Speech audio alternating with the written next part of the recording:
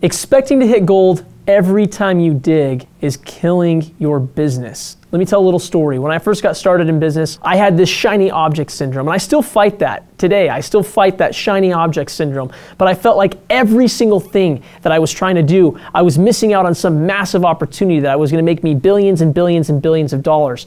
And then the more I got into business, the more I realized that, you know what? That doesn't actually ever happen. The only way to get rich quick is to marry for it. And if you marry for money, in my opinion, you're going to earn every single cent of it. But that's neither here nor there. It takes time to build something. And the more time it takes for you to actually build something, the harder it's going to be for that thing to fall. The stronger your structure, the stronger your foundation is going to be. So before you start jumping around, applying this to marketing to just a ton of different magic bullets, there's no magic bullet. There's no such thing as that. You need to get out of this mindset that there's going to be a person or a course or a program that I can pay money for and it's going to magically catapult my business to the next level. It never works like that. You've got to be able to create consistency and invest time and resources and energy to be able to get those quick wins. And when you find those quick wins, when you test and you tweak and find something that works, double down on it and continue to grow and build it and scale it from there. So before you go and invest into some marketing program or some magic bullet that some marketing guru is hawking online, think about really, what would I be able to do if I were to invest that money into my own paid ads